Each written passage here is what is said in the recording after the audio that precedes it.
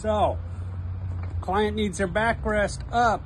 Get their head up. On the back side of the headrest, we have 2 red levers. We're going to grab the levers and carefully bring them up to a proper height. This is shock driven for assist in raising the client. So, after the client is on the stretcher, safely secured, we're going to load the client back into the van. So always remember, if your hands are off this stretcher, lock the wheels. We're not rolling away on anybody. So we're going to come up to the van.